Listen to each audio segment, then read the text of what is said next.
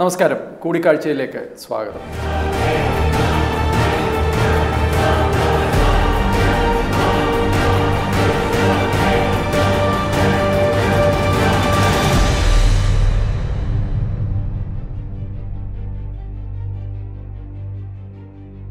നമ്മുടെ ഭാരതത്തിൽ ഏറ്റവും കൂടുതൽ രാഷ്ട്രീയവൽക്കരിക്കപ്പെട്ട ഒരു സമൂഹം ഏതാണ് എന്ന് ചോദിച്ചാൽ ഒരു സംശയമില്ലാതെ ഉത്തരം പറയാൻ സാധിക്കും, അത് കേരളമാണ്.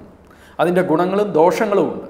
പക്ഷേ പലപ്പോഴും നമ്മളുടെ നാടിൻ്റെ ഭാവിയെ സംബന്ധിക്കുന്ന വിഷയങ്ങളിൽ, ജനജീവിതത്തിൻ്റെ സമസ്ത മേഖലകളെയും സംബന്ധിക്കുന്ന വിഷയങ്ങളിൽ പോലും രാഷ്ട്രീയത്തിൻ്റെ അതിപ്രസരം കടന്നു വരുന്നത് വളരെ അപകടകരമാണ്. ഇതുമായി ബന്ധപ്പെട്ട എല്ലാ വിഷയങ്ങളിലും എല്ലാ പ്രസ്ഥാനങ്ങളും വ്യക്തികളും രാഷ്ട്രീയ നേതാക്കന്മാരും ഒക്കെ അഭിപ്രായം പറയുന്നതും നിലപാടെടുക്കുന്നതും ഈ പച്ചയായ രാഷ്ട്രീയത്തിൻ്റെ ബേസിസിൽ മാത്രമാണ്. അതിൻ്റെ ഏറ്റവും വലിയ അപകടമാണ് ഒരുപക്ഷെ ഇന്ന് കേരളം സാക്ഷിയാകുന്നത്.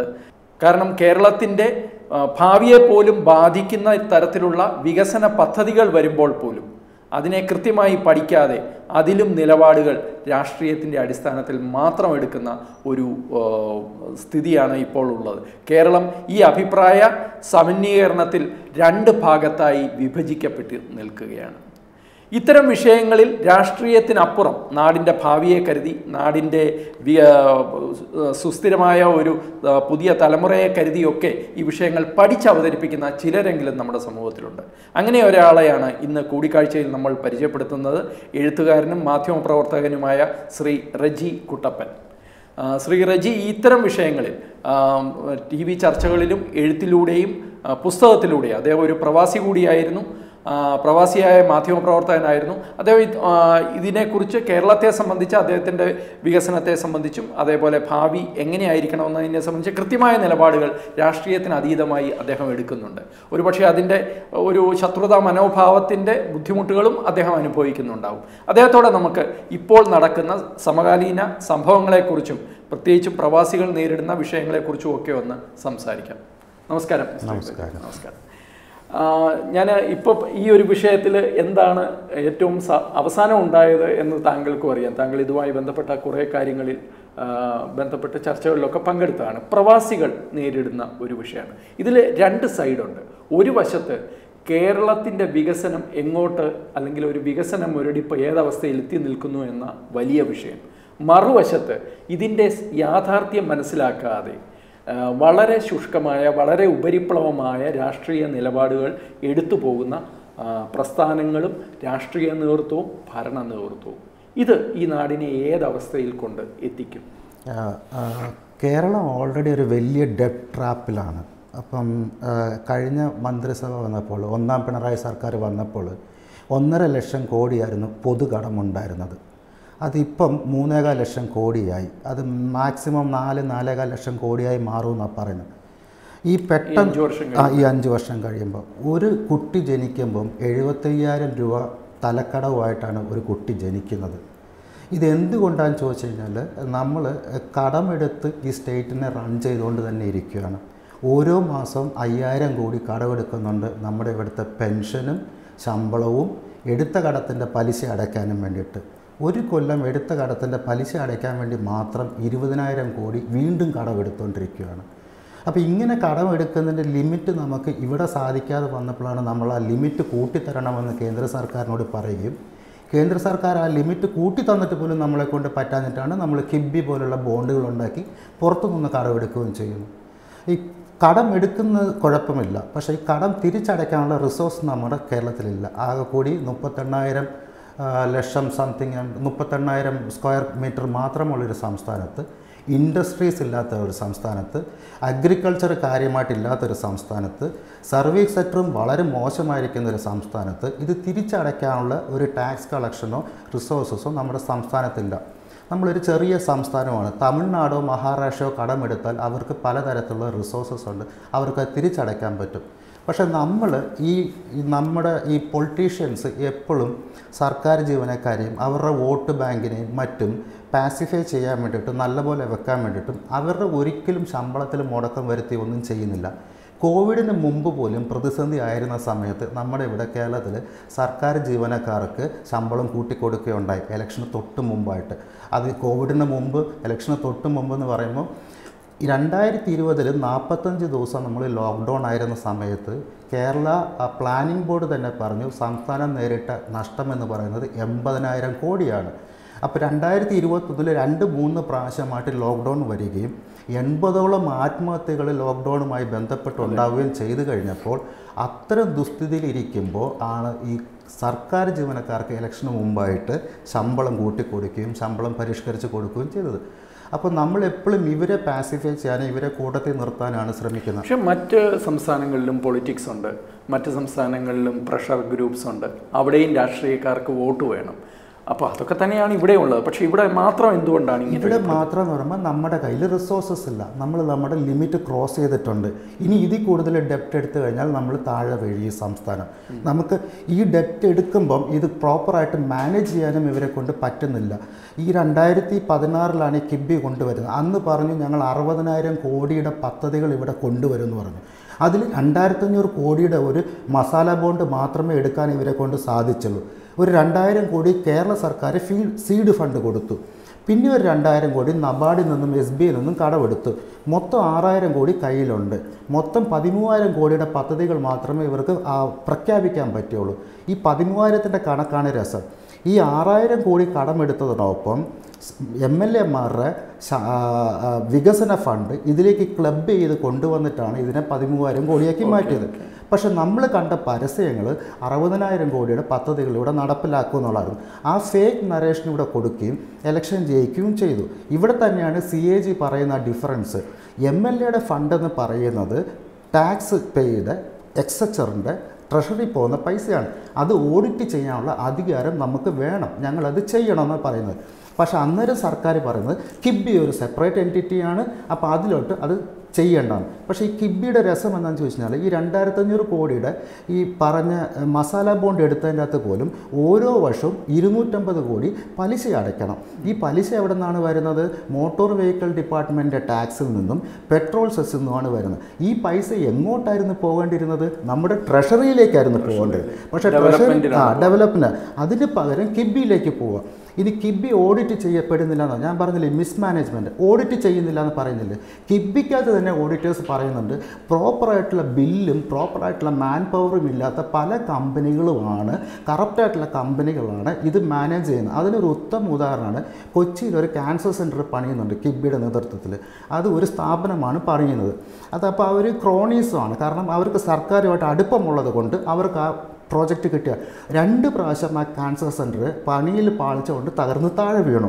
അവസാനം കിബി ഇവരെ റിമൂവ് ചെയ്തു. കിബി ഇവരെ റിമൂവ് ചെയ്തപ്പോൾ ഇവർ കോടതി പോയിരിക്കുകയാണ്, ഞങ്ങൾക്ക് കിട്ടിയ പ്രോജക്റ്റ് വേറെ ആൾക്ക് കൊടുക്കാൻ പറ്റത്തില്ലെന്ന് പറഞ്ഞിട്ട്. ആ പ്രോജക്റ്റ് അവർക്ക് കിട്ടിയത് സർക്കാരുമായിട്ടുള്ള ക്ലോസ്നെസ് കൊണ്ടാണ്. അപ്പോൾ കറപ്ഷൻ ഉണ്ട്, പ്രോപ്പർ ഓഡിറ്റിംഗ് ഇല്ല, ഫണ്ട് മിസ്മാനേജ്മെൻ്റ് ഉണ്ട്, ഡെപ്റ്റ് ഭയങ്കരമായിട്ട് കൂടിയിട്ടുണ്ട്. സോ ഒരു ഹോപ്പും ഇല്ല. അപ്പോൾ ഇത് ശരിക്കും പറഞ്ഞാൽ ഇതൊരു പറ്റിപ്പാണ്, ഒരു പറ്റിപ്പാണ്. ഇത് ഭയങ്കര ഒരു തട്ടിപ്പാണിത്. കാരണം ഇപ്പോൾ ഇപ്പം ഞാൻ അല്ലാതെ മാനേജ് ചെയ്യാൻ അറിയാൻ വയ്യാത്തതുകൊണ്ടല്ല, ഇതൊരു കൃത്യമായ പദ്ധതിയുടെ അടിസ്ഥാനത്തിൽ കിഫ്ബിയെ അപ്പുറത്ത് വെക്കുക, ഓഡിറ്റിംഗ് ഇല്ലാതാക്കുക. അപ്പോൾ ഇതൊരു കൃത്യമായ പദ്ധതിയുടെ അടിസ്ഥാനത്തിൽ നടക്കുന്ന തട്ടിപ്പാണ്. കാരണം കിഫ്ബിയുടെ പല പ്രോജക്റ്റുകളും കിട്ടുന്ന ഊരാങ്കൽ സൊസൈറ്റിക്കാണ്. അപ്പോൾ സൊസൈറ്റി എന്ന് പറയുമ്പോൾ നിങ്ങൾ ബിഡിൽ പങ്കെടുക്കണ്ട. നിങ്ങൾക്ക് 250 കോടി ആസ്തി ഉണ്ടെങ്കിൽ 2,500 കോടിയുടെ പദ്ധതി നിങ്ങൾക്ക് എടുക്കാൻ സാധിക്കും. കാരണം നിങ്ങൾ സൊസൈറ്റിയാണ്, സൊസൈറ്റിക്ക് ഇവിടെ നോംസ് തിരിച്ച് കൊടുത്തിട്ടുണ്ട്. ഓർഡിനറി ബിഡിൽ പോയി പങ്കെടുക്കേണ്ടത്. ബിഡിൽ പങ്കെടുക്കാതെ ഊരാങ്കലിന് കൊടുക്കും. ഊരാങ്കലിലുള്ളവർക്കും പൊളിറ്റിക്കൽ കണക്ഷൻസും CMO ആയിട്ടും CMO ഓഫീസുമായിട്ടുള്ള കണക്ഷൻസ് ഇവിടെ പകൽ പോലെ വ്യക്തമാണ്. So they get money. അപ്പം ഇതൊരു കറപ്ഷൻ തന്നെയാണ്. ഇപ്പോൾ എന്നിട്ട് ഇതിനകത്ത് രസം എന്ന് വെച്ചാൽ ഈ പറയുന്ന കിബിക്ക് ഗ്യാരണ്ടി കൊടുത്തിരിക്കുന്നത് നമ്മുടെ സംസ്ഥാനമാണ്. കൃത്യമായിട്ട് ആ നോട്ടിൽ ഫ്രണ്ട് പേജിൽ എഴുതിയിട്ടുണ്ട് സ്റ്റേറ്റ് ഈസ് ദ ഗ്യാരണ്ടർ എന്ന്. ഈ മസാല ബോണ്ടിന് എഴുതി വെച്ചു. ഗ്യാരണ്ടറുടെ തലയിൽ വരില്ലേ? നമ്മളാണ് ഇത് തിരിച്ചടക്കേണ്ടി വരുന്നത്, നമ്മൾ തന്നെയാണ് തിരിച്ചടക്കേണ്ടി വരുന്നത്. ഇപ്പോൾ കേരളയിലെ കാര്യം പറയുവാണെങ്കിൽ പോലും 63,000 കോടി എന്ന് പറയുന്നത് 2019 പ്രോജക്റ്റിൻ്റെ പ്രൊജക്ഷനാണ്. പക്ഷേ ഇനി അത് നടപ്പിലായി വരുമ്പോൾ നിങ്ങൾ അടുത്ത കൊല്ലം എടുത്താൽ പോലും 1.25 ലക്ഷം കോടിയാവുമെന്നാണ് പറയുന്നത്. ഇതിൽ 33,000 കോടി കടമെടുക്കുമെന്നാണ് പറഞ്ഞിരിക്കുന്നത് പുറത്തുനിന്ന്. ജിക്ക, ADB അങ്ങനെ. ഈ ജിക്കയ്ക്ക് ജപ്പാനിലെ ജിക്കയ്ക്കും ADBക്കും ഒക്കെ കടമെടുക്കുമ്പോൾ ഈ സംസ്ഥാന സർക്കാർ സംസ്ഥാനത്തെ പണയം വെച്ചിട്ടാണ് കടമെടുക്കുന്നത്. അപ്പോൾ അതിൻ്റെ ഉത്തരവാദിത്വം നമ്മൾ ഏറ്റെടുക്കേണ്ടി വരും. ഈ സർക്കാരിന് അത് കുഴപ്പമില്ലായിരിക്കും. പക്ഷേ ഞാൻ പാല് മേടിക്കുമ്പോൾ, എൻ്റെ മക്കൾ പാല് മേടിക്കുമ്പോൾ, പെട്രോൾ അടിക്കുമ്പോൾ, അരി മേടിക്കുമ്പോൾ ഇൻഫ്ലേഷൻ കൂടിയിട്ട് ടാക്സ് അടച്ചുകൊണ്ടിരിക്കേണ്ടി വരും. ഇപ്പോൾ ഈ കേരളയിൽ തന്നെ ഏറ്റവും പുതിയതായിട്ട് പറഞ്ഞിരിക്കുന്നത്, കേന്ദ്ര സർക്കാർ പറയുന്നത് തുക കൂടുവാണെങ്കിൽ ഞങ്ങളുടെ ഫണ്ട് തരില്ല, നിങ്ങൾ തന്നെ നോക്കിക്കോണമെന്നാണ് പറഞ്ഞത്. കാരണം അവർക്കൊരു ചെറിയ കേരള സർക്കാർ നിങ്ങൾ തരണ്ടെന്നും പറഞ്ഞിട്ടുണ്ടെന്ന് തോന്നുന്നു. ഇല്ല, അതിലൊരു വ്യക്തത ഇതുവരെ വന്നിട്ടില്ല. ഞാൻ ആ DPR കണ്ടതും പിന്നെ വാർത്തകൾ വായിച്ചതിൻ്റെ അകത്ത് ഇത് പ്രൊജക്ഷൻ കൂടിപ്പോവാണെങ്കിൽ ഞങ്ങൾക്ക് ഇത് ഏറ്റെടുക്കാൻ പറ്റത്തില്ല എന്ന് പറഞ്ഞത്. അതിനൊരു ഉത്തമ ഉദാഹരണമാണ് 1997 തുടങ്ങിയ ഒരു ശബരി റെയിൽ എന്ന് പറഞ്ഞൊരു പ്രോജക്റ്റ്. അന്ന് വെറും 52 കോടിക്കാണ് ആ പ്രോജക്റ്റ് ചെയ്തത്. പക്ഷേ ആ പ്രോജക്റ്റ് ഒരിടത്ത് എത്താതെ പോവുകയും 250 കോടി എങ്ങാണ്ടാണ് ഇപ്പോൾ അതിൻ്റെ ചിലവ് കണക്കാക്കുന്നത്. അപ്പോൾ അത്രയും വന്നപ്പോൾ ഏറ്റവും ലേറ്റസ്റ്റ് ആയിട്ട് ഈ പാർലമെൻറ്റിൽ കഴിഞ്ഞ ദിവസം നമ്മുടെ ഏതോ ഒരു MP ചോദിച്ചപ്പോൾ അതിന് മറുപടി കൊടുത്തത് ഞങ്ങൾക്ക് ഇതിൻ്റെ ഉത്തരവാദിത്തം ഏറ്റെടുക്കാൻ പറ്റത്തില്ല, കാരണം ഇത് 250 കോടിയാണ്, ആ പൈസ ഒന്നും റെയിൽവേ ബോർഡ് തരാൻ പറ്റില്ല, സംസ്ഥാനം ഏറ്റെടുത്ത് ചെയ്യുവാണെങ്കിൽ ചെയ്തോളാൻ പറഞ്ഞു. അപ്പോൾ അതോടെ പദ്ധതി തീരുകയാണ്. അപ്പോൾ ആവശ്യമുണ്ടായിരുന്നൊരു ശബരിയിലേരി 250 കോടിയുടെ ഒരു സാധനം 97 തുടങ്ങിയിട്ട് 2021 ആയിട്ട് പോലും ഒരു ലൈൻ പോലും വലിക്കാൻ പറ്റാത്തവരാണ് 63,000 കോടിയുടെ കേന്ദ്ര സർക്കാർ 33,000 കോടി വെളിയിൽ നിന്ന് കടമെടുത്തിട്ട് കോട്ടയത്തെ, അതായത് DPR അനുസരിച്ച് കോട്ടയത്തെ സ്റ്റേഷൻ ഇരിക്കുന്ന എവിടെയാണെന്നറിയോ? ആ കായലിൻ്റെ അകത്താണ് ഇരിക്കുന്നത്. കൊല്ലത്തെ സ്റ്റേഷൻ വരുമ്പോൾ അവിടെ ഒരു നദി വെട്ടി തിരിച്ച് വരേണ്ടി വരും. അത് ഏത് സംസ്ഥാനത്താണ് നിങ്ങൾ ഈ പറയുന്നത്? ഈ പറയുന്ന 38,000 മാത്രം ചെറിയൊരു സംസ്ഥാനത്ത് എക്കോളജിക്കലി ഫ്രഗൈലായിട്ടുള്ള വെസ്റ്റേൺ ഘട്ടമുള്ളിടത്ത് ഇനിയും നിങ്ങളിത് കുത്തിക്കീറി ഈ 542 കിലോമീറ്ററുള്ള ഈ കേരളിൻ്റെ അകത്ത് 280 കിലോമീറ്ററോളം എംബാക്ക്മെൻറ്റ് വരുമെന്നാണ് പറയുന്നത്. ഈ എംബാക്ക്മെൻറ്റ് എന്ന് പറയുന്നത് 8 മീറ്ററോളം പൊക്കത്തിലോട് വരുന്ന ഈ 8 മീറ്റർ പൊക്കം വരുമ്പോൾ നിങ്ങൾ സ്റ്റേറ്റിനെ നടുവ് കീറുകയാണ് ചെയ്യുന്നത്. അപ്പോൾ ഇത് വെള്ളം കയറാനും ഫ്ലഡ് വരാനും DPR തന്നെ പറയുന്നുണ്ട്, ഫ്ലഡ് മാനേജ്മെൻറ്റ് എല്ലായിടത്തും കണക്കാക്കിയിട്ട് മാത്രമേ ഇത് ചെയ്യാൻ പറ്റത്തുള്ളൂ എന്ന് പറയുന്നത്. ഞാൻ പറയട്ടെ, ഒരു ചെറിയ റിസോർട്ടുകൾ പണിതത് കൊണ്ടാണ് നമ്മൾ ഈ കണ്ട മൂന്നാറിൽ ലാൻഡ് സ്ലൈഡ്സ് ഉണ്ടായിക്കൊണ്ടിരുന്നത്. ലാൻഡ് സ്ലൈഡ്സ് ക്വാറികൾ കൂടുതൽ ഉണ്ടായിരുന്നത് കൊണ്ടാണ് സോയിൽ പൈപ്പിംഗ് കൊണ്ട് മറ്റേ എവിടെയായിരുന്നു കവളപ്പാറയിൽ മണ്ണ് മൊത്തം ഒലിച്ചു പോയത്. അപ്പം നിങ്ങളിനി ഈ സോയിൽ പൈപ്പിങ്ങും കണക്കാക്കാതെ ഫ്ലഡ് റിസ്ക്കും കണക്കാക്കാതെ ഇത്രയും പൈസ മുടക്കി ഇതിവിടെ പണിത് കഴിഞ്ഞാൽ ഇനി ഇതിനകത്ത് ടെക്നിക്കലി വേറൊരു പ്രോബ്ലം കൂടിയുണ്ട്. 200 കിലോമീറ്റർ പെർ അവർ സ്പീഡ് എന്ന് പറയുന്നു. പക്ഷേ അലോക് വർമ്മയെ പോലുള്ള ഈ പ്രോജക്റ്റിൽ ആദ്യമുണ്ടായിരുന്ന വളരെ സീനിയർ ആയിട്ടുള്ള എഞ്ചിനീയർ എന്നോട് സംസാരിച്ച് പറഞ്ഞത് maximum 120, 140, not more than that. അപ്പോൾ പിന്നെ എന്തിനാണ് ഇങ്ങനെ ഒരു സാധനം എന്നുള്ളത്? അതാണ് അത് എന്തുകൊണ്ടാണ് മാക്സിമം 140 എന്ന് പറയാൻ കാരണം, ദർ ആർ 14 സ്റ്റേഷൻസ്. അപ്പോൾ എവറി സ്റ്റേഷൻ എടുക്കുമ്പോൾ you should slow down. So you are not at 200 kilometre speed. പിന്നെ സ്റ്റേഷൻ കഴിഞ്ഞിട്ട് U can't pickup that all of A sudden 200 pickup ചെയ്യാൻ പറ്റില്ല. Then again you have to raise it up. അപ്പോൾ അടുത്ത station. So 14 stations വരുമ്പോൾ then definitely ഇതിൻ്റെ ഒരു average speed എന്ന് പറഞ്ഞാൽ 120, 140, നോട്ട് മോർ ദാൻ ദാറ്റ്. ഇനി 120, 140 ആണെന്ന് പറയുന്നുണ്ടെങ്കിൽ Y can do try about Vande Bharat mission ട്രെയിനുകൾ? കേന്ദ്ര സർക്കാർ പ്രഖ്യാപിച്ചിട്ടുള്ള 400 ട്രെയിനുകൾ കൊണ്ടുവരുന്ന പറയുന്നല്ലേ, അതെന്തുകൊണ്ട് ചെയ്യുന്നില്ല? സോ ഇവർക്ക് ഇത്തരം ഗവൺമെൻറ് പ്രോജക്റ്റിലല്ല താല്പര്യം, കൺസൾട്ടൻസി ഏജൻസി. ഞാൻ അതാണ് ചോദിക്കാൻ വന്നത്. അതായത് കേരളം പോലൊരു ഇത്ര ഫ്രജൈലായ സംസ്ഥാനം, നമുക്കറിയാം പശ്ചിമഘട്ട മലനിരകളെന്നൊക്കെ പറയുന്നത് വളരെ ദുർബലമാണ്, അത് തൊട്ടാൽ താഴെ വീഴുന്ന അവസ്ഥയുമാണ്.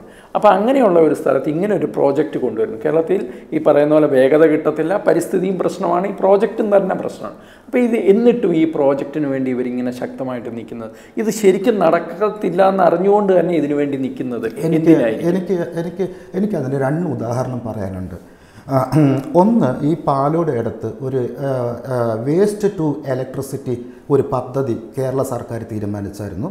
അത് KSIDCയുടെ കയ്യിൽ കൊടുത്തായിരുന്നു. അവരതിനൊരു സെപ്പറേറ്റ് ഓഫീസ് ഓപ്പൺ ചെയ്തു. ഇതിന് ടെക്നോളജി ജർമ്മനിയിൽ നിന്ന് കൊണ്ടുവരും, അവിടെ നിന്ന് കൊണ്ടുവരും എന്നൊക്കെ പറഞ്ഞ് 2 കൊല്ലം ഈ പ്രോജക്റ്റ് കൊണ്ടു നടന്നു. ഇത് കൊണ്ടുവന്നേ പറ്റുമെന്നായിരുന്നു നമ്മുടെ സമ്പത്ത് MP നിന്നപ്പോൾ പോലും അവിടെ പോയപ്പോൾ ഒരുപാട് പ്രതിഷേധം വരും. ഇലക്ഷൻ്റെ സമയത്ത് ആദിവാസികളും ട്രൈബൽസും സമരത്തിലായിരുന്നു. ഈ സ്ഥലം എന്ന് പറയുന്നത് പോലും സർക്കാരിൻ്റെ അഗ്രോ ഫാമിൻ്റെ അകത്ത് വെസ്റ്റേൺ ഘട്ടിൻ്റെ അകത്താണ് ഈ വേസ്റ്റ് ടു ഇലക്ട്രിസിറ്റി, അതായത് സിറ്റിയിലെ വേസ്റ്റ് മൊത്തം കളക്ട് ചെയ്ത് അവിടെ കൊണ്ടുപോയിട്ട് അത് എന്തോ ചെയ്തിട്ട് പ്രോസസ്സ് ചെയ്തിട്ട് ഇലക്ട്രിസിറ്റി ആക്കി മാറ്റും. അപ്പോൾ ഇതുപോലൊരു സാധനം മഹാരാഷ്ട്രയിലുണ്ട്. അവിടെ ഭയങ്കര റെസിസ്റ്റൻസും അത് പൂട്ടിപ്പോവുകയും ചെയ്തു.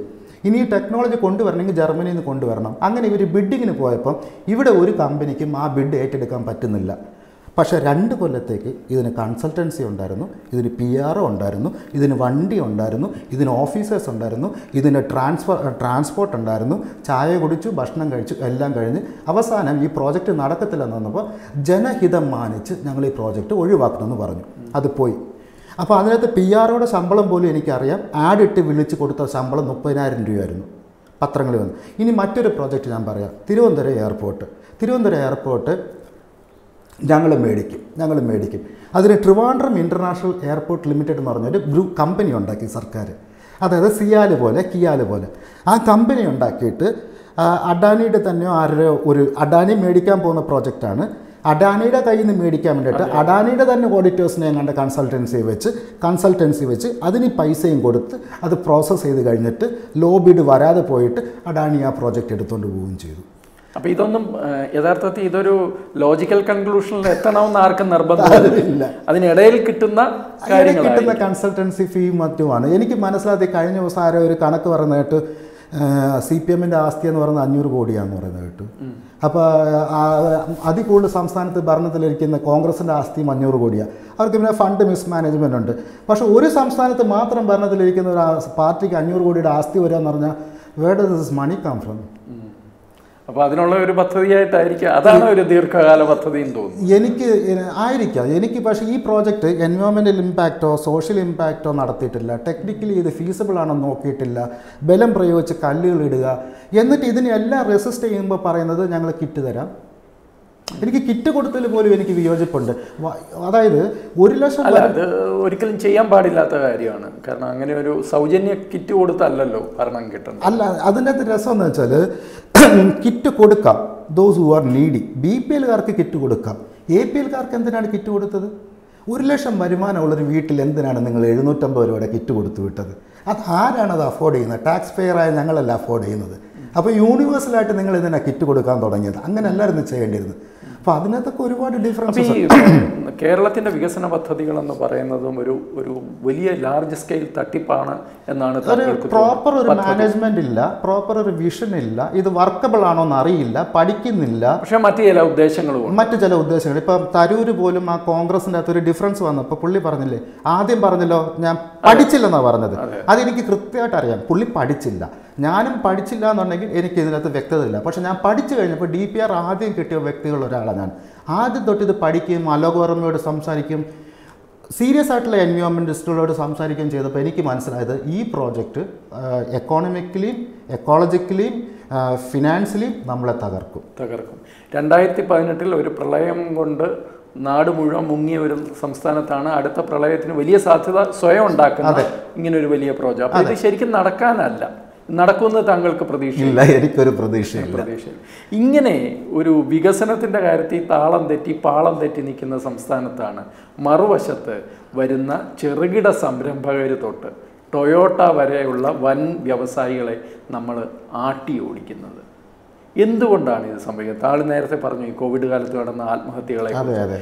ഗൾഫിൽ താങ്കളും പ്രവാസിയായിരുന്ന ആളാണ്. ഗൾഫിൽ നിന്ന് ധാരാളം ആൾക്കാർ ഇപ്പോൾ ഗൾഫിലെ അത്ര കൺഡ്യൂസീവ് അല്ലാത്തതുകൊണ്ട് പലരും തിരിച്ചു വരികയാണ്. അവർക്ക് വേറെ ഒന്നും ചെയ്യാൻ പറ്റില്ല, സർക്കാർ ജോലി കിട്ടില്ല, വേറെ മറ്റു കാര്യം. അവർക്ക് ചെയ്യാൻ പറ്റുന്ന ചെറുകിട സംരംഭങ്ങളാണ്. പക്ഷേ അവരെ പോലും ശത്രുക്കളായി കാണുകയും ചെയ്യുന്ന ഒരു സാമൂഹിക അന്തരീക്ഷമാണ് നമ്മുടെ നാട്ടിലുള്ളത്. അതെന്തുകൊണ്ടായിരിക്കും? ഓക്കെ, നേരത്തെ പറഞ്ഞ പോയിന്റിൽ തന്നെ തുടങ്ങും. വികസനം എന്ന് പറഞ്ഞാൽ ഇൻഫ്രാസ്ട്രക്ചർ പണിയുന്നതല്ല വികസനം, മറിച്ച് സോഷ്യലിയും എക്കോണമിക്കലിയും ആ സൊസൈറ്റിയെ അപ്ഗ്രേഡ് ചെയ്യുന്ന രീതിയിലുള്ള പദ്ധതികളും പോളിസീസും പ്ലാൻ ചെയ്യുന്നതാണ് വികസനം. നമ്മുടെ ഇവിടെ വികസനത്തിൻ്റെ കാഴ്ചപ്പാട് എന്ന് പറഞ്ഞാൽ എനിക്ക് ചിരി വരുമായിരുന്നു ഇലക്ഷൻ്റെ സമയത്ത്. സ്കൂളുകൾക്ക് പെയിൻ്റ് അടിച്ചിട്ട് പുതിയ സ്കൂളാണെന്ന് പറയുക, സ്കൂളുകൾക്ക് പെയിൻ്റ് അടിച്ചിട്ട് നവീകരിച്ചിട്ട് വികസനമെന്ന് പറയുക. ഇതല്ല വികസനം. പാലങ്ങൾ പണിയുന്നതും റെയിൽവേ പണിയുന്നതും സ്കൂളിന് പെയിൻ്റ് അടിക്കുന്നതല്ല വികസനം, മറിച്ച് ആ ഒരു സൊസൈറ്റിയെ നിങ്ങൾ സോഷ്യലി എക്കോണമിക്കലി അതിനെ അപ്ഗ്രേഡ് ചെയ്യാൻ തക്കലുള്ള പോളിസീസ് കൊണ്ടുവരുന്നതിനാണ് വികസനം. ഇനി ഞാൻ തിരിച്ചിതിലോട്ട് വരാം. ഈ MSMEയുടെ കാര്യം പറഞ്ഞല്ലോ. ഈ 2020 കോവിഡ് കഴിഞ്ഞപ്പോൾ ഈ പ്ലാനിംഗ് ബോർഡുകാർ ഈ റിപ്പോർട്ട് ഇറക്കിയപ്പോൾ 80,000 കോടിയുടെ നഷ്ടം വരുമെന്ന് പറഞ്ഞപ്പോൾ അവർ അവസാനം കണ്ടെത്തിയ ഒരു conclusion, how can we recover from this, അവർ കണ്ടെത്തിയ കൺക്ലൂഷൻ എന്ന് പറയുന്നത് ചെറുകിട വ്യവസായങ്ങളിലേക്ക് സർക്കാർ ഫണ്ട് ഇൻഫ്യൂസ് ചെയ്യണം.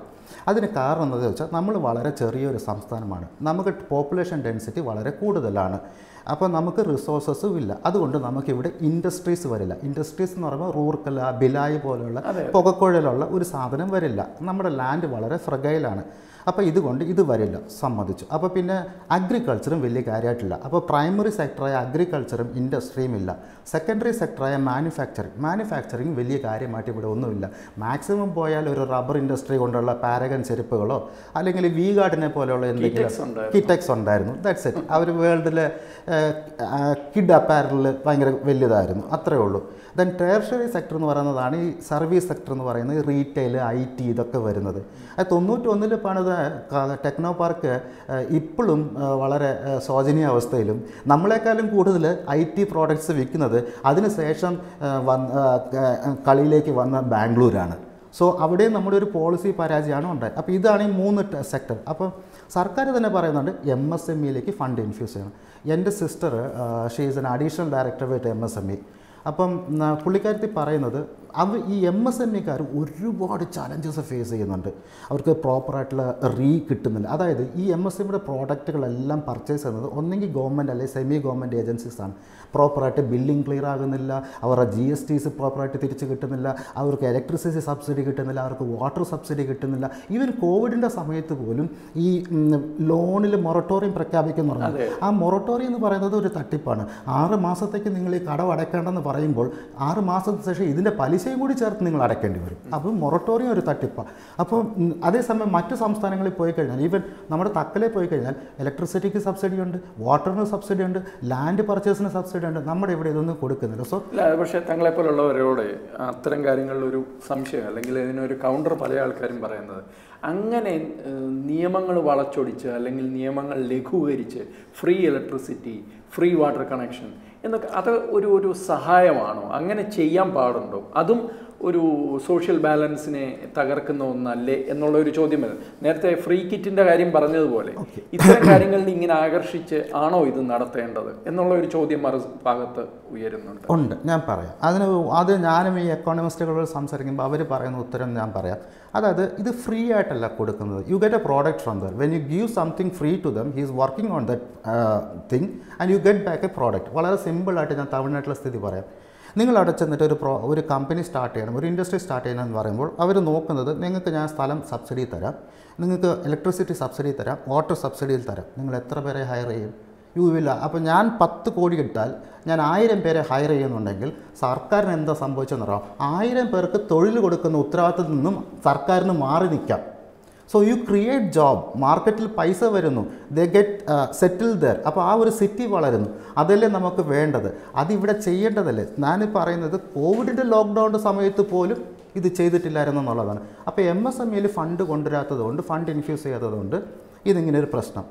ഇനി ഇത് കൂടാതെ നമ്മുടെ കേരളത്തിൽ ഒരു പ്രോബ്ലം ഉണ്ട്. അതായത് മിലിറ്റൻറ്റ് ട്രേഡ് യൂണിയനിസം. ഈ മിലിറ്റൻറ്റ് ട്രേഡ് യൂണിയനിസം ആദ്യകാലം തൊട്ട് 1957 തൊട്ടേ നമുക്ക് ഈ ട്രേഡ് യൂണിയൻ, തൊഴിലാളി അവകാശം, വി ആർ ദ നമ്പർ 1 ലോകത്തിലെല്ലായിടത്തും, ചെങ്കൊടി, ഇതിനോടൊക്കെ ഒരു റൊമാൻറ്റിസൈസ് ചെയ്തിട്ടുള്ളൊരു സാധനമാണ്. മിക്ക സമയത്തും കാൽപ്പനികതയാണ്. മിക്ക സമയത്തും ഇത് നമ്മൾ ചോദിക്കുന്നത് കൂടുതലാണ്. നമ്മൾ ചോദിക്കുന്നത് it's not that what we deserve അല്ല ചോദിക്കുന്നത്, അതിൽ കൂടുതലാണ് നമ്മൾ ഡിമാൻഡിങ് പൊസിഷനിലേക്ക് പോവാണ്. അത് ഒരിക്കലും ഒരു ഇൻഡസ്ട്രി കൾച്ചറിൽ ശരിയാകില്ല. അതിപ്പോൾ കമ്പനീസ് എക്സ്പ്ലോയിറ്റ് ചെയ്യത്തില്ലെന്ന് ഞാൻ പറയുന്നില്ല. കമ്പനീസ് എക്സ്പ്ലോയിറ്റ് ചെയ്യും, അവൻ ബിസിനസ് ചെയ്യുന്ന പ്രോഫിറ്റിന് വേണ്ടിയിട്ടാണ്.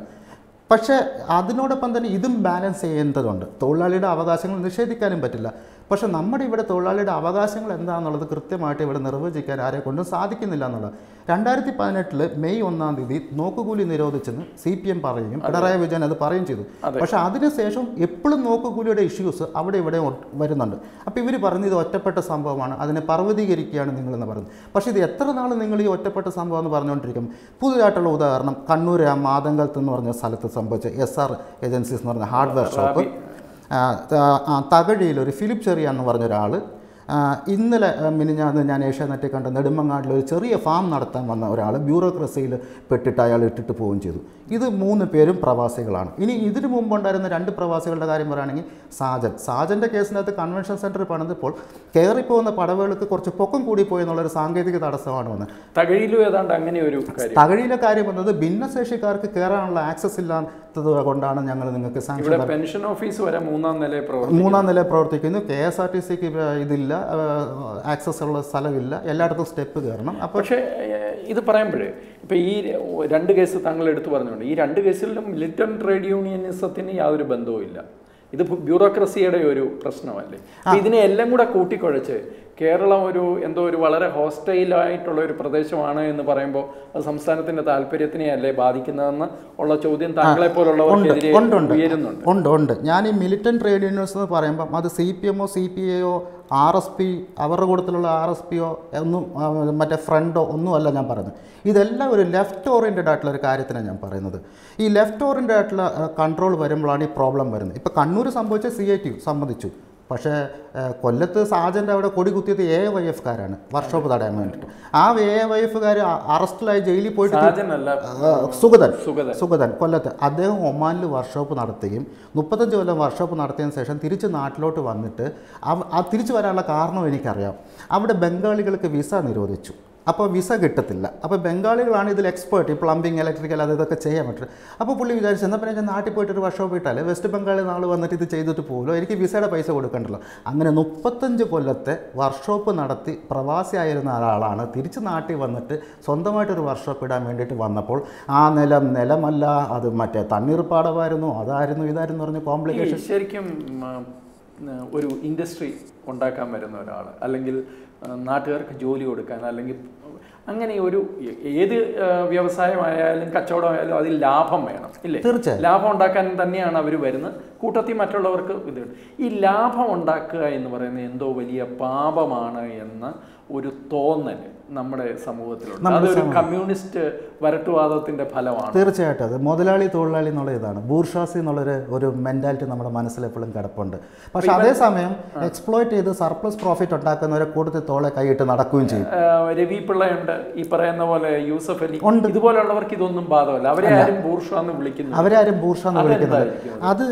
അത് ഇനി നമ്മൾ കേരളത്തിലുണ്ടല്ലോ ഒരു കുഴപ്പമുണ്ട്. ഈ യൂസഫ് അലി, രവി പിള്ള, ആസാദ് മൂപ്പൻ ഇവരെയൊക്കെ വ്യവസായി എന്ന് വിളിക്കും. They not വ്യവസായികളല്ല, our ബിസിനസ്സുകാരാണ്, റീറ്റെയിലേഴ്സാണ്, construction company നടത്താം. വ്യവസായി എന്ന് പറഞ്ഞു കഴിഞ്ഞാൽ നിങ്ങൾ ഇവിടെ വന്നിട്ട് അത് മീൻസ് ഇൻഡസ്ട്രി നടത്തുന്നവരാണ് വ്യവസായി. ഇനി തമിഴ്നാട്ടിൽ പോയി കഴിഞ്ഞാൽ വ്യവസായം എന്ന് പറഞ്ഞാൽ കൃഷി ചെയ്യുന്നവരാണ് വ്യവസായം. അപ്പോൾ നമ്മൾ ഇൻഡസ്ട്രിയേഴ്സിനെ എന്ന് വിളിക്കാതെ ഈ ബിസിനസ് ചെയ്യുന്നവരെ ഇൻഡസ്ട്രിയേഴ്സ് എന്ന് വിളിക്കുന്നു. പിന്നെ they are grown beyond there level and they have their own funding and everything. അപ്പോൾ ഇവർക്ക് അവരും ലക്ഷക്കണക്കിന് ആൾക്കാർക്ക് ജോലി കൊടുക്കുന്നുണ്ട്, ശരിയാണ്.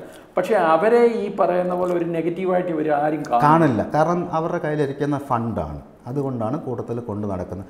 അവരുടെ അവിടെയും എക്സ്പ്ലോയിറ്റേഷൻ ഉണ്ട്. I know very much well how it's happening also. അതായത് ഇപ്പം ഞാൻ പേര് പറയാതെ പറയാം. Is A very senior position നോർക്കയിലുണ്ട്, senior പൊസിഷനിൽ നോർക്കയിലുണ്ട്. നോർക്ക റൂട്ട്സ് എന്ന് പറഞ്ഞൊരു സ്ഥാപനമുണ്ട്.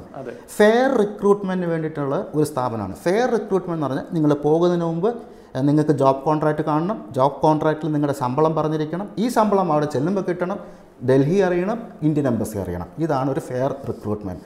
ഇത് എൻഷുർ ചെയ്യാനാണ് നോർക്ക റൂട്ട്സ്. ഈ നോർക്ക റൂട്ട്സിൽ ടോപ്പ് പൊസിഷനിലിരിക്കുന്ന ഈ പറയുന്ന ഒരു ബിസിനസ്സുകാരൻ ഒരിക്കലും ഇതുവരെ പോലും നോർക്ക റൂട്ട്സ് വരെ ഒരു ആളെ റിക്രൂട്ട് ചെയ്തിട്ടില്ല. അയാൾ റിക്രൂട്ട് ചെയ്യുന്നത് എങ്ങനെയാണെന്ന് ചോദിച്ചു കഴിഞ്ഞാൽ വീട്ടിൽ വന്നു കഴിയുമ്പോൾ ഗേറ്റ് തുറക്കും, ആൾക്കാരകത്തോട്ട് കയറും, പുള്ളിക്ക് ഇഷ്ടപ്പെട്ടവരെ എണ്ണീട്ട് കൊണ്ടുപോകും. അപ്പോൾ പുള്ളി പറയുന്നത് എന്താണ്, $100 എന്ന് പറയുമെന്ന് വിചാരിക്കുക. അവിടെ ചെല്ലുമ്പോൾ $80 കൊടുക്കുകയുള്ളൂ. $80 കൊടുക്കുകയും ചെയ്യും, 8 മണിക്കൂർ എന്നുള്ളത് 10 മണിക്കൂർ ആക്കുകയും ചെയ്യും. സോ ഈച്ച് ആൻഡ് പേഴ്സണിൽ $20, പിന്നെ ഒരു $20 10 മണിക്കൂർ പടും $40. അപ്പോൾ എന്നോട് ഒരാൾ ചോദിച്ചു, പിന്നെ $40 വേണ്ടിയിട്ട് ഇയാൾ ചെയ്യുമോ? 50,000 തൊഴിലാളികളുണ്ട് പുള്ളിക്ക്. 50,000 തൊഴിലാളികളിൽ നിന്ന് $40 വെച്ചിട്ട് ഒരു മാസമോ ഒരു ദിവസമോ മാറ്റി കഴിഞ്ഞാൽ എന്താണ് പ്രോഫിറ്റ്? അപ്പോൾ അത് സർപ്ലസ് പ്രോഫിറ്റ് എപ്പോഴും വരുന്നത് നോർക്ക വഴി ചെയ്യത്തില്ല. നോർക്ക വഴി ഇതുവരെ ഒരു മനുഷ്യനെ ഇവർ റിക്രൂട്ട് ചെയ്തിട്ടില്ല. ഇത് പല ടോപ്പ് പൊസിഷനിൽ ഷംസീർ വലയിൽ മാത്രം നോർക്ക വഴി റിക്രൂട്ട് ചെയ്യും. അതെന്തുകൊണ്ടാണെന്ന് ചോദിച്ചു കഴിഞ്ഞാൽ സുഷമ സ്വരാജ് പറഞ്ഞു, നേഴ്സുമാരെ റിക്രൂട്ട് ചെയ്യുന്നത് നോർക്ക വഴി, ഒഡിപെക് വഴി, ടോംകോം വഴി, UP-യിലൊരു സ്ഥാപനം, ഡൽഹിയിലൊരു സ്ഥാപനം, 5-6 കേന്ദ്ര സർക്കാർ അംഗീകരിച്ച സ്ഥാപനം വഴി മാത്രമേ നഴ്സുമാരെ ഡോക്ടർമാരെ റിക്രൂട്ട് ചെയ്തതുകൊണ്ട് മാത്രം ആ ഒരു എക്സ്പ്ലോയിറ്റേഷൻ നടക്കുന്നു. അതുകൊണ്ട് അതും കുവൈറ്റിലെ ഒരു ഉതുപ്പ് എന്ന് പറഞ്ഞൊരു മലയാളി, കുവൈറ്റിൽ അദ്ദേഹം വളരെ 25 ലക്ഷം വീതം അയാൾ കൈക്കൂലി മേടിക്കുകയും റിക്രൂട്ട്മെൻറ്റ് വലിയ കൊലാപ്സ് ആവുകയും ചെയ്തപ്പോൾ സുഷമ സ്വരാജ് ആ സമയത്താണ് ഈ മൈഗ്രേറ്റ് കൊണ്ടുവരികയും കണിശമായിട്ട് പറഞ്ഞു 6 ഇന്ത്യയിൽ 6 ഏജൻസി, സർക്കാർ അർദ്ധ സർക്കാർ സ്ഥാപനം, അവർക്ക് വേണ്ടി മാത്രമേ വേറെ ഒരെണ്ണത്തിനും ഇമിഗ്രേഷനിൽ കയറ്റി വിടരുതെന്ന് പറഞ്ഞു. അപ്പോൾ അങ്ങനെ നിർബന്ധം പിടിച്ചുകൊണ്ട് ഷംസീർ വലയിൽ ഹെൽപ്ലെസ് ആണ്. He has to come to Norka, he has to take people from Norka. അങ്ങനെ പോകുന്നത് കൊണ്ട് your salary and everything is ensured. പക്ഷേ ഈ നോർക്ക റൂട്ട്സിനകത്ത് ഹോസ്പിറ്റൽ നടത്തുന്ന വേറെ ആൾക്കാരുണ്ട്, കൺസ്ട്രക്ഷൻ കമ്പനി നടത്തുന്ന ആൾക്കാരുണ്ട്, റീറ്റെയിൽ ബിസിനസ് ചെയ്യുന്നവരുണ്ട്. ഇവരാരും ഒരു മനുഷ്യനെ ഇവിടെ നിന്ന് റിക്രൂട്ട് ചെയ്യുന്നില്ല. അപ്പോൾ ഇതൊരു നോക്കുകുത്തിയായിട്ട് നോക്കുകുത്തിയ ഇതിൻ്റെ ചെയർമാൻ മുഖ്യമന്ത്രിയാണ്. എന്നിട്ട് ഈ ചെയർമാൻ തന്നെയാണ് പറയുന്നത് നമ്മൾ തൊഴിലവസരങ്ങൾ അവിടെ ഉണ്ടാക്കുന്നുണ്ടെന്ന്. ഈ ചെയർമാൻ അവിടെ പോയിട്ട് ഈ മുതലാളിയുടെ കൂട്ടത്തിൽ തോളെ കൈയിട്ട് നടക്കുക. മുതലാളിയെ കൊണ്ടുപോകണോ അതോ മുതലാളി പുള്ളിയെ കൊണ്ടുപോകണോ എന്നുള്ളത് പോലും എനിക്ക് മനസ്സിലാവുന്നില്ല. ആൻഡ് മോർ ഓവർ എൻ്റെ സംസ്ഥാനത്തിൻ്റെ chief മിനിസ്റ്ററാണ്. Why should you side with a business man who is doing some business there? അതൊരു വലിയ പ്രശ്നമാണ്. ഞാൻ മൊത്തത്തിൽ ഒന്നുകൂടെ ചോദിക്കുകയാണ്. അതായത് ഒരു 75,000 രൂപയുടെ തലക്കടമായിട്ട് ഒരു കുട്ടി ജനിക്കുന്ന ഒരു നാട്ടിൽ, ഇങ്ങനെ വ്യവസായങ്ങളോ അഗ്രികൾച്ചറോ ഇല്ലാത്ത ഒരു നാട്ടിൽ, ചെറുകിട കർഷകർ, MSME സെക്ടറിലുള്ള ചെറിയ സംരംഭകർ, ഇവർക്ക് വളരെ ശത്രുതാപരമായ സമീപനം നേരിടേണ്ടി വരുന്ന ഈ നാട്ടിൽ ഭാവി എന്തായിരിക്കും? എൻഡ് ഓഫ് ദ ടണലിൽ ലൈറ്റ് ഞാൻ കാണുന്നില്ല. It's very scary. അതിന് ഉദാഹരണങ്ങൾ ഒരുപാടുണ്ട്. അതാണ് പ്രവാസം എന്ന് പറയുന്നത്. 32 lakh കേരളൈറ്റ്സ് വെളിയിലാണുള്ളത്. 32 lakh Keralites വെളിയിലുണ്ട്. അതിൽ 28 സംതിങ് ഗൾഫിലുണ്ട്. ഏറ്റവും എക്സ്പ്ലോയിറ്റേറ്റീവ് ആയിട്ടുള്ള വർക്കിംഗ് കണ്ടീഷൻസ് ഉള്ള, കഫാലയുള്ള, അടിമത്തമുള്ള ഈ ഗൾഫിലാണ് 28 ലക്ഷം ആൾക്കാരും ജോലി ചെയ്യുന്നത്. പിന്നെ ബാക്കിയുള്ളതൊക്കെ യൂറോപ്പിൽ അവിടെ എടുക്കുക. സോ ഇപ്പോൾ പോലും പലരും കുട്ടികളാരും ഇവിടെ പഠിക്കുന്നില്ല, കേരളത്തിൽ പഠിക്കുന്നില്ല. They don't want to go to Kerala colleges. ഡൽഹിയിൽ എവിടെയെങ്കിലും പോയി പഠിക്കണം. അതാണ് ഈ ഡൽഹി യൂണിവേഴ്സിറ്റിയിൽ പ്രശ്നങ്ങൾ ഉണ്ടായിക്കൊണ്ടിരുന്നത്. നമ്മൾ കൂടുതൽ മാർക്കും കൊണ്ട് അവിടെ ചെല്ലുന്നു, അവർക്ക് അവിടെ അഡ്മിഷൻ കിട്ടുന്നില്ല എന്ന് പറഞ്ഞിട്ട് അവിടെ ഇപ്പോൾ പുതിയ എൻട്രൻസോ അതും ഇതൊക്കെ കൊണ്ടുവരുന്നു. പക്ഷേ കുട്ടികൾ എന്തുകൊണ്ടാണ് പോകുന്നത് വെച്ചാൽ നമ്മുടെ അക്കാഡമിക് സ്റ്റാൻഡേർഡ്സ് ഇവിടെ കുറയുന്നു. നമ്മുടെ അക്കാഡമിക് സ്റ്റാൻഡേർഡ്സ് കുറയുന്നത് കൊണ്ട് ഇവർക്ക് കോമ്പറ്റേറ്റീവ് എക്സാംസിൽ ക്ലിയർ ചെയ്യാൻ പറ്റുന്നില്ല എന്നുണ്ട്. അപ്പോൾ അതേസമയം ഡൽഹിയിലൊക്കെ പോയി കഴിഞ്ഞാൽ എക്സ്പോഷറും അക്കാഡമിക് സ്റ്റാൻഡേർഡ്സും അപ്ഗ്രേഡ് ചെയ്യപ്പെടുന്നു. ഇനി കൂടുതൽ ആൾക്കാരും ഇവിടെ നിന്ന് 1960-കളിൽ പട്ടിണിയും അൺഎംപ്ലോയ്മെൻറ്റും കൊണ്ടാണ്, തൊഴിലില്ലാത്തത് കൊണ്ട് മാത്രമാണ് കേരളക്കാർ മൈഗ്രേറ്റ് ചെയ്യാൻ തുടങ്ങിയത്. ആ സ്ഥിതിവിശേഷം ഇപ്പോഴും മാറിയിട്ടില്ല. അന്ന് പട്ടിണി എന്ന് പറയുമ്പോൾ കപ്പ കഴിച്ചെന്ന് പറയും. ഇന്ന് പട്ടിണിയില്ല, പക്ഷേ റേഷനറി കിട്ടുന്നുണ്ട് അതിക്ക്. പക്ഷേ തൊഴിലില്ല ഇവിടെ. തൊഴിലില്ലാത്തതിന് കാരണമെന്ന് വെച്ചാൽ ഞാൻ ഈ കഴിഞ്ഞ ദിവസം, അതായത് 1 week ago Kerala employment exchange എടുത്ത് വെച്ചിട്ട് ഞാൻ നോക്കി എത്ര പേർക്ക് തൊഴിലില്ല. 37 ലക്ഷം ആൾക്കാർക്ക് കേരളത്തിൽ തൊഴിലില്ല. അതിനകത്ത് എംടെക്കുകാരൻ വരെ ഉണ്ട്. ലിറ്ററേറ്റും ഇല്ലിറ്ററേറ്റും ആയിട്ടുള്ള ഒരുപാട് പേര് എംപ്ലോയ്മെൻറ്റ് എക്സ്ചേഞ്ച് റേസ്. അപ്പോൾ എന്തുകൊണ്ട് ഇവർക്ക് തൊഴിൽ കൊടുക്കാൻ പറ്റുന്നില്ല? നമുക്ക് വേണ്ട ഇൻഡസ്ട്രി ഇല്ല, അഗ്രികൾച്ചറിൽ ഒരു സപ്പോർട്ടും കിട്ടുന്നില്ല, MSMEയിൽ ഫണ്ട് ഇൻഫ്യൂസ് ചെയ്തിട്ട് അത് നടത്താൻ സമ്മതിക്കത്തില്ല. ഒരു ചെറിയ കട ഇട്ട് കഴിഞ്ഞാൽ ഈ ലെഫ്റ്റ് ഓറിയൻറ്റഡ് ആയിട്ടുള്ള മിലിറ്റൻറ്റ് ട്രേഡ് യൂണിയനിസം വരും. പിന്നെ നമ്മുടെ ഇവിടെ കൂലി കൂടുതലാണ്, അതൊരു വാസ്തവമാണ്. 700 രൂപയാണ് മിനിമം വേജസ്. ഈ 700 രൂപ മിനിമം വേജസ് കിട്ടുന്നതുകൊണ്ടാണ് 200 രൂപ മാത്രം ആസാമിൽ കിട്ടുന്നതിന് ഓടി ഗൾഫാന്ന് പറഞ്ഞ് കേരളത്തോട്ട് വരുന്നത്. കാരണം അവന് പാസ്പോർട്ടും വിസ ഇല്ലാത്തൊരു ഗൾഫാണ് ആസാം, കേരളം എന്ന് പറയുന്നത്. So is coming. അപ്പം നമുക്ക് ഫ്രഗൈൽ ലാൻഡാണ്, നമുക്ക് സാലറി കൂടുതലാണ്, നമുക്ക് അതിനുള്ളൊരു എൻവയോൺമെൻറ്റ് ഇല്ല. So what can I do? പ്രൊഡക്ഷനില്ല. അപ്പം ഞാൻ എന്താ ചെയ്യേണ്ടത്? ഞാൻ മൈഗ്രേറ്റ് ചെയ്യണം. അപ്പോൾ ഞാൻ മൈഗ്രേറ്റ് ചെയ്യും, ഗൾഫിലോട്ട് മൈഗ്രേറ്റ് ചെയ്യും, കാനഡയിൽ പോവും, യൂറോപ്പിൽ പോവും. അവിടെ എവിടെയെങ്കിലും പോയിട്ട് അടിമപ്പണി ചെയ്താലും at least me and my family. ശരിക്കുള്ള ഒരു ഇമ്പാക്റ്റ് സോഷ്യൽ ലൈഫിൽ കാണാൻ ഇനി എത്ര നാളുകൂടെ എടുക്കും? നോ, ഇറ്റ്സ് ഓൾറെഡി ദ ഇവിടെ നമ്മുടെ ഈ പറയുന്ന കൾച്ചർ പോലും ഒരുപാട് വ്യത്യാസം വരുന്നുണ്ട് കുട്ടികൾ മൈഗ്രേറ്റ് ചെയ്യുന്നതുകൊണ്ട്. എൻ്റെ കുട്ടികൾക്ക് പോലും കേരള കൾച്ചർ എന്താണെന്നുള്ളത് മനസ്സിലാക്കാൻ സാധിക്കുന്നത് because we were there for 10 years. അപ്പോൾ അവർക്ക് മനസ്സിലാവും. അപ്പോൾ and nobody wants to B here also. Socially ഒരുപാട് ഇമ്പാക്റ്റ് ഉണ്ടാക്കുന്നുണ്ട്. ഇപ്പോൾ ഈ പഴയ കലാരൂപങ്ങൾ ഇതൊക്കെ നമ്മൾ പറയാറുണ്ടല്ലോ, അതൊക്കെ വളരെ നല്ല കാര്യമല്ലേ. But nobody is understanding that also. തീർച്ചയായിട്ടും താങ്കൾ വളരെ അരമണിക്കൂർ കൊണ്ട് കേരളത്തെ സംബന്ധിച്ച് ഒരു വളരെ ഭീതിജനകമായ ഒരു സിറ്റുവേഷനാണ് വരച്ച് കാണിച്ചത്. പക്ഷേ ഏറ്റവും ഇതിലെ സങ്കടകരമായ അവസ്ഥ നമ്മുടെ ഭരണ നേതൃത്വമോ നമ്മുടെ രാഷ്ട്രീയക്കാർ, അത് എല്ലാ പാർട്ടിയിലും പെട്ട രാഷ്ട്രീയക്കാരോ ഇത് തിരിച്ചറിയുന്നില്ല. മറ്റെല്ലാ സംസ്ഥാനങ്ങളിലും എല്ലാ രാഷ്ട്രീയ അഭിപ്രായ വ്യത്യാസത്തിനും അപ്പുറം ആ സംസ്ഥാനത്തിൻ്റെതായ ഒരു വികാരമുണ്ട് ഇല്ലേ, ഇത് നമ്മളുടെ പ്രദേശം രക്ഷ, പക്ഷെ അതുപോലും ഇവിടെ കാണാനില്ല. എന്തായാലും ഇതിനൊരു മാറ്റം ഉണ്ടാകട്ടെ എന്ന് വെറുതെ ആണെങ്കിലും ഒന്ന് ആശിക്കാം, അല്ലാതെ എന്ത് ചെയ്യാൻ. വളരെയധികം നന്ദി ഇത്രയും സമയം ഞങ്ങളോട് ചെലവഴിച്ച്.